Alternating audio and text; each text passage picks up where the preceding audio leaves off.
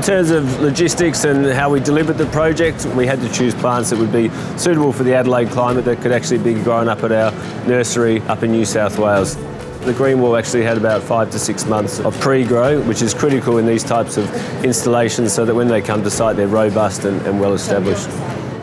The whole system is fed hydroponically, so we inject a nutrient load into the irrigation system and we water at every level, and we actually capture the water at different intervals as well. So it's a very water efficient system, the most water efficient system on the market.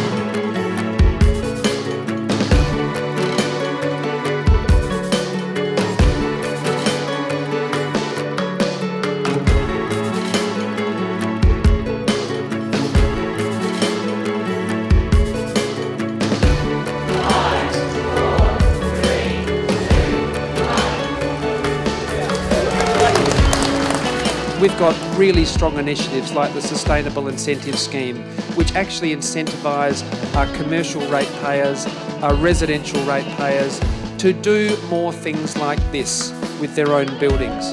And whether that's energy efficiency, whether that's greening elements, it is so multifaceted, but it is so important.